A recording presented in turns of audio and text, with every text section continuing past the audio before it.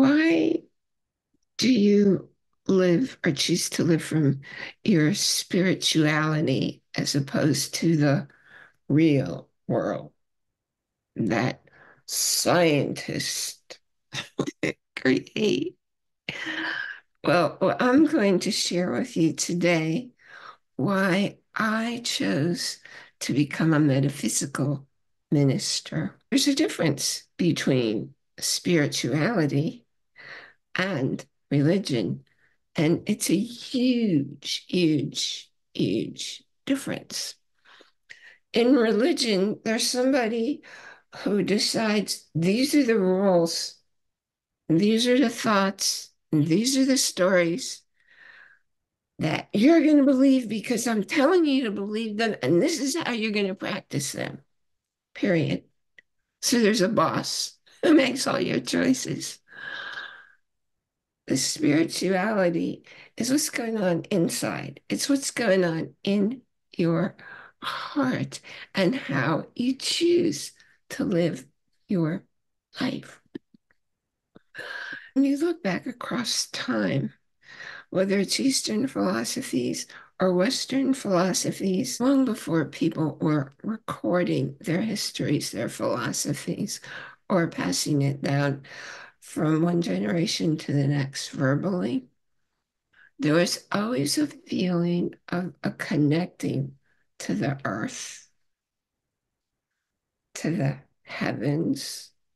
By the way, I have a question for you, real quick. If you are someone who believes in this thing called God that has a long white beard and wears a white robe and sits in judgment, how come God's up there? Did you ever notice when people are praying, they're looking up like God's up there in some realm? Well, where I come from and what I live by, there's only one energy in the world. Me, you, the earth, the space, the millions, there are actually millions of pieces of debris sharing that on our earth every single day. All cultures have a way, a belief system where they're connecting to outside forces outside of them. Well, for me, I believe there's only one energy, and I'm part of that energy, and so are you. So is everything in your environment. So is all the stuff that you can't see, all the invisible forces that I talk about all the time, that science is creating more and more devices that pick it up so you can see. There's no such thing as empty space. There's no such thing as empty space. Everything is alive with different energies that vibrate on different frequencies. Where did I get tuned into all this stuff and why did this happen for me? Well, when I was a little kid, I would know things. I knew that I preferred being up in trees or climbing on rocks to being, well, even with people. I just loved being in nature. And as I grew older, I learned, wow, yeah, because all the plant life has actually a superior intelligence to us. Their communication's phenomenal. And the book I recommended recently, Braiding Sweetgrass, is a really, really great source for discovering and understanding that, as are many books I've recommended. It's the giving economy as opposed to, well, let's destroy the land, which is what created all the global warming. When I was a little kid and I had all these knowings, well, I was a little kid in the 1950s. You couldn't talk about those kinds of knowings, those kinds of feelings, those kinds of experiences that I had. And in fact, in the 1960s, you still couldn't talk about it because people would have thought you were mental. Of course, when you're that way, you're actually the healthy ones, not following, not blindly following something that somebody decided is the truth. And they're telling you what you have to believe because it's their truth. Live from your heart. Your choice is in your truth. They live in your heart, not in somebody's heart who's standing on a pulpit and telling you what and how to believe and how to practice. Okay. Everything happens within. That's the only way that you can experience life. Everything is an electromagnetic force. And you can't feel or touch or see or taste anything outside of you. It happens because those energies go within your physical body where it gets altered into whatever the experience is. The first time I became keenly aware of the fact that I was having experiences that I couldn't share was the day that my dad left the earth. So I was sitting in the classroom. I was 8 years old, and the universe told me to look at the clock, and I looked at the clock. It was 11:20 a.m., and I had just learned that I was going to get the chance to study violin in school. And I raised my hand and I told the teacher excitedly, "This is so cool because my dad plays the violin. We have one at home." Only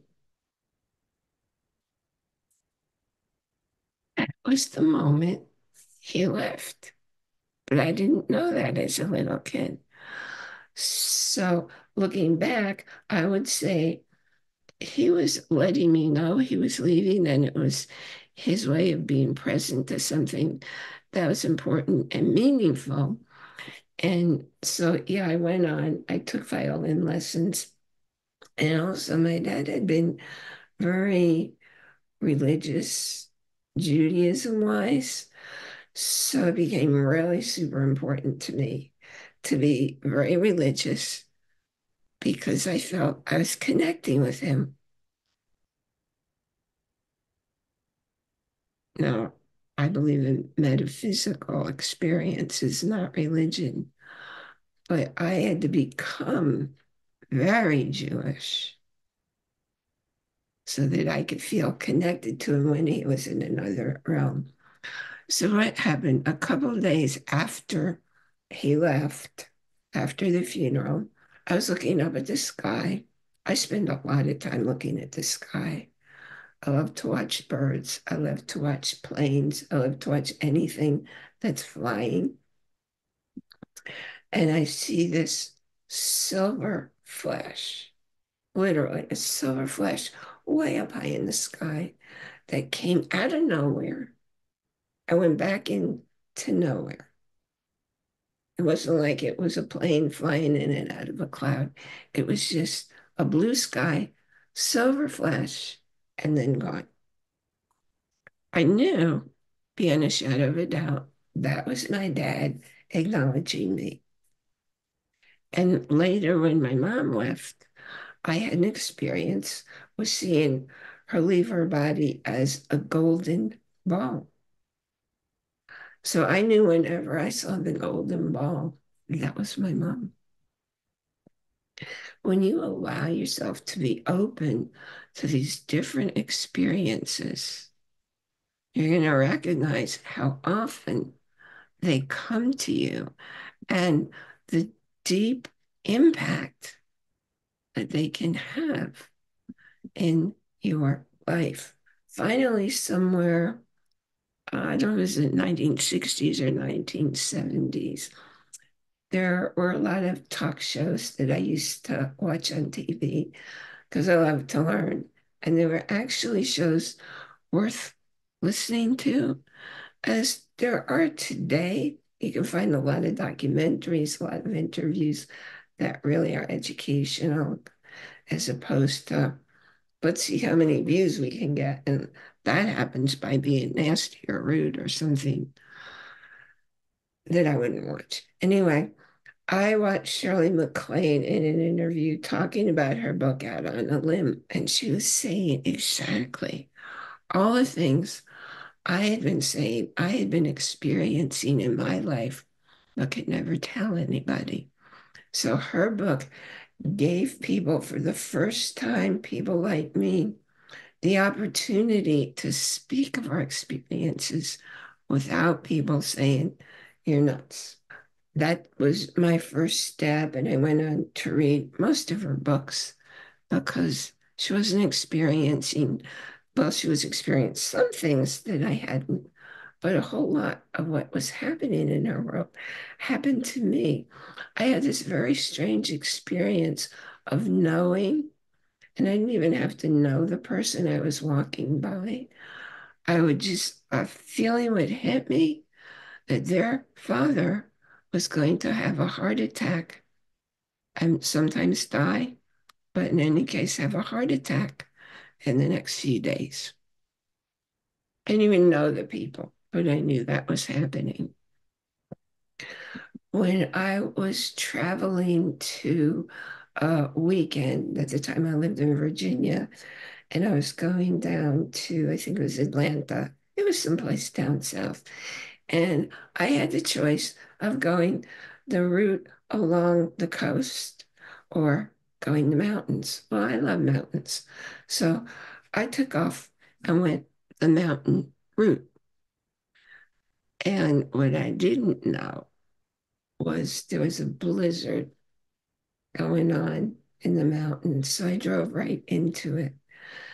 There were cars off the road the whole way. I mean, off the road, as in down ditches.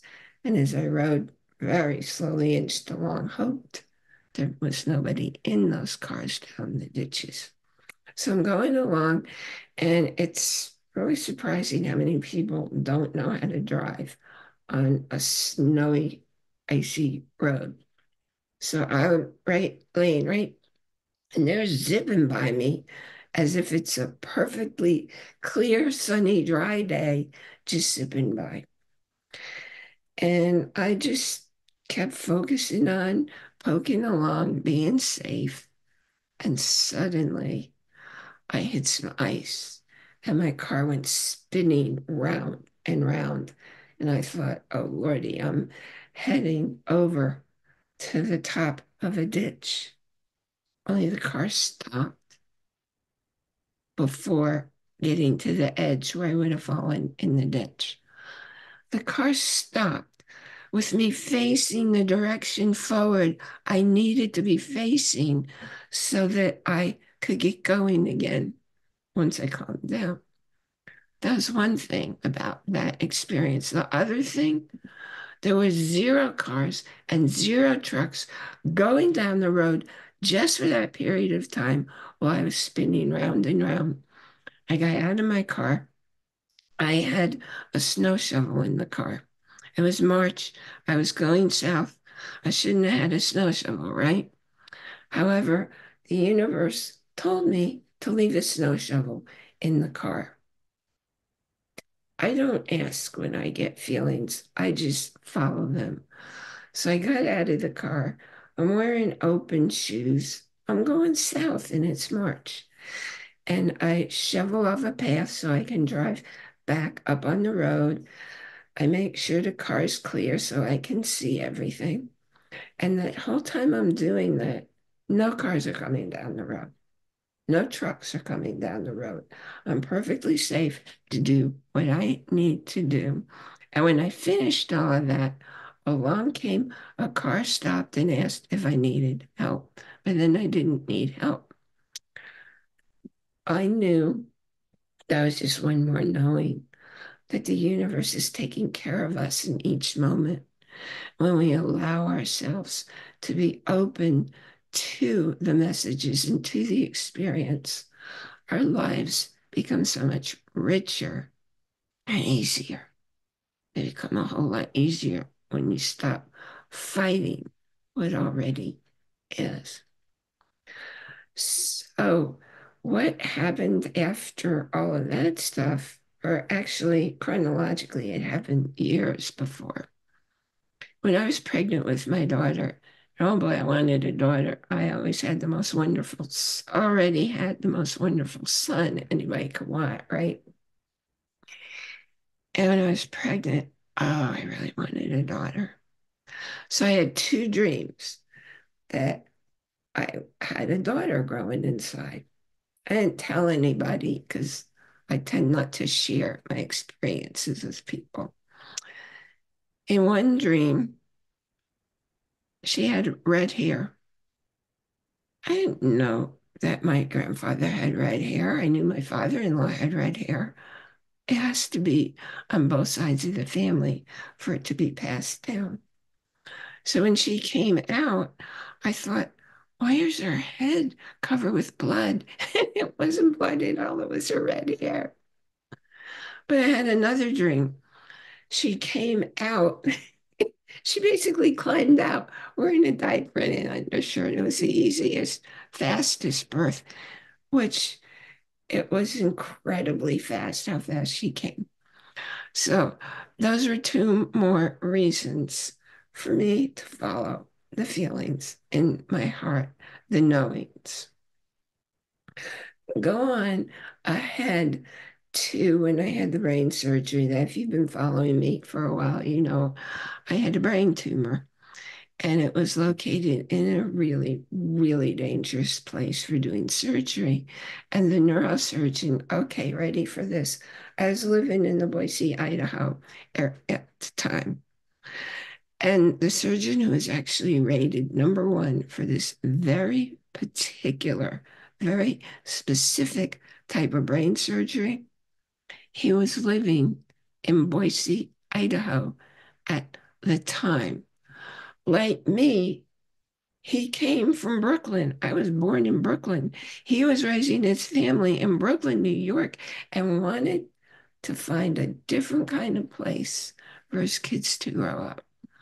So, exactly the person I needed was there where I had chosen to live, exactly the time when I needed him. Because of the danger of this particular location, he described to me a surgery that was going to take at least 10 hours. And he said it was so dangerous that there was a good chance it would take 2 days, where one day he'd go in, take it out, and then wait until the next day to close it up. So he was saying expect a minimum of 10 hours on the surgery, which that's what I passed on to my daughter. So when the phone call came after only 4 hours, she later told me she was scared that I had died during the surgery. The surgery was done in 4 hours. I had asked the universe, I had asked my friends to see the tumor slide out easily, like it was on a nonstick surface. And it came out, and I was out of there in 4 hours. There are so many reasons. I could go on and on and on. And what I want you to know is when you look across your life, you really pay attention to your experiences, you're going to discover you have knowings. You just know things that are going on in your world. I know lots of things about other people, and often they're strangers I don't even know. I know lots of things about me. I continue to know I'm guided. There were so many times, and still are today, when my body goes into a state and I'm very far from home and there's nobody around to help me and I need to get home.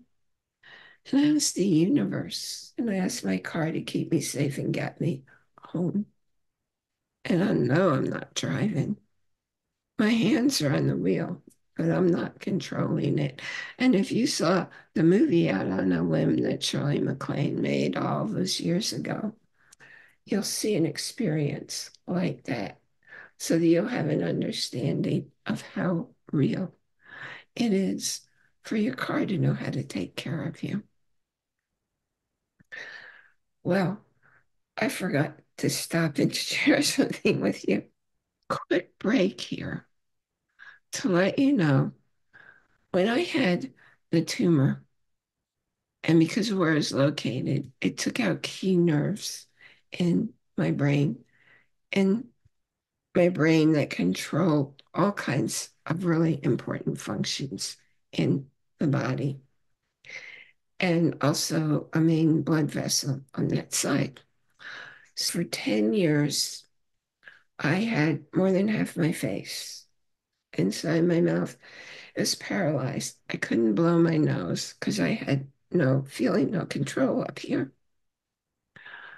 It was really hard for me to speak clearly. It's still really challenging for me to swallow so that I don't choke. Breathing or speaking, there were all kinds of things from all kinds of paralysis. And fortunately, I knew a naturopath who was using stem cell patches. What are they? They're non-drugs. They're not putting anything in my body or on top of my body, going in through the skin. It's just something that says, yo, body, here's some energy. Wake up and make your own healing happen. And in 2 weeks' time, the paralysis is gone. It was gone. I could speak clearly. I could blow my nose. I could breathe. All these things were happening because the universe directed me to that particular naturopath. Everyone can benefit from making their own healing energies and not having to worry about what's going in or on their systems. Contact me. Link is in the show notes, and we'll have a talk, and I'll show you exactly what's going to be helpful for you, whether it's something that's hurting, something that's not functioning, whether you're having vision stuff or hearing stuff, whatever's going on for you. Let's talk. Just contact me and we'll set it up. Now, here's the next thing that I found really, really, really exciting. When I had grandchildren and I was living in Idaho, I didn't get to see my grandchildren very often. So I decided I have got to come back and live in the East Coast and in New York, because that's where my son and daughter and my first grandchild lived. So I had this most extraordinary dear friend. When I need help, she's there. She flew out, helped me pack up, drove the truck because I was afraid to drive. I never drove a 26-foot truck before. I think it was 22, 24. I drove those lots, but driving cross country, I needed my friend's help. So she came out, she drove the truck, and we came back across the country. I did not have a place to live, and I trusted that the universe would show me the place. Now, fortunately, my daughter had a high school friend, and both the friend and his parents lived out in the area to which I was moving. And they offered for me to stay in their home for a few weeks until their guests came from out of the country. Well, my son told me I was nuts because he'd say, look, Mom, here's a place you can go to, and you're not going to find a better deal than this price-wise. And I said, no, that's not where I want to live. It wasn't speaking to me. It wasn't feeling inside like the place I wanted to go. I knew what I wanted. And along came the little house I wanted. See, from the time I was a little kid, I said to the universe, I don't care if I live in a shack, which wasn't a wise thing to say, just so long as I have land and water. So here comes this little house, which was really, uh, it was a little better than a shack. It was a cottage. And right across the street was a huge lake. But outside the door from my home was the Appalachian Trail, all the land I could ever want. So the universe knew what I wanted, and it brought me to that place. See, when you know in your heart what you want, why you want it, and you let the universe know, and you do that by picturing and adding emotions that use all your five senses. Imagine yourself, like for me, in the home. What am I seeing, touching, smelling? Go to the refrigerator, take out a cold drink. Going out the door and go hiking. There are like 6 different entries to the Appalachian Trail right outside my door. And on the Appalachian Trail, there's no cell phone coverage. And I didn't have a friend. Unfortunately, the people I knew out there, they weren't hikers. So I go by myself on the trail. And I trusted the universe would always take care of me because I didn't know where I was going. And I trusted I wouldn't get hurt because sometimes there were very dangerous climbs on some of those trails. And it's one thing to go up, it's another thing to come down. And I never got lost. Even when I didn't know where I was going, the universe always led me safely back to the house. Oh, and so you know, that really good friend of mine, I would always take a picture and send it to her, right? I text it to her. I'd say, this is the entry to the trail that I'm taking now, and I'll be back. And I would always, I'd go out for a half hour because I knew I needed a half hour to come back. So I'm not dumb. I do take care of myself, but I know it's the universe taking care of me, just as the universe is always taking care of you. I thank you so much for joining us here today so that I could share with you why it's so important for me to be a metaphysical minister. And frankly, many, many years ago, when I first started doing energy work, I thought, okay, I got to be a minister so I can put my hands on people. And for some of the work I do, I need to be able to put my hands in their mouth. And you can do that, and it doesn't cost you anything. But that wasn't teaching me how to be a metaphysical minister. But when I lived in Idaho, I had an opportunity to go into an ordination class. And I got to learn and get all the documentation and everything so that I could become a metaphysical minister as I really, really wanted to be. And in fact, you're joining me here today for Let's Get Metaphysical, connecting heart and mind. Remember to join our Facebook group where you can get some extra little pieces of information. You can ask questions, you can make a friend, and also go ahead and join our community because when you do, you get to get on a live video call with me every single month. I love to know who you are and where you're listening from. I know we're listened to in 36 countries, but I don't know who's listening. And I don't know where you live in those countries.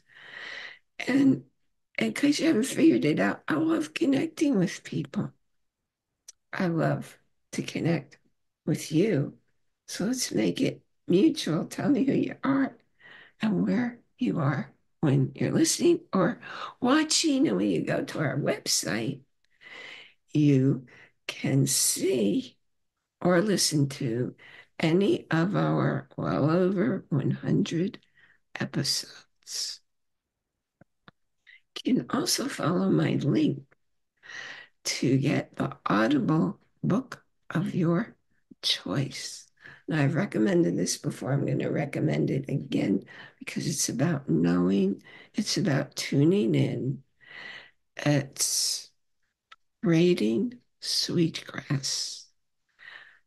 And it's all about the whole indigenous cultures who always lived off the land. And that's why they lived for hundreds and thousands of years without leaving a carbon footprint, without damaging the earth, without polluting the water or the land.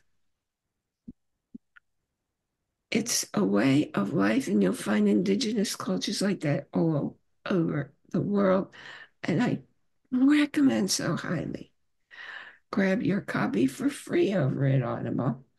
Get your free download and learn about how to be a protector and a supporter.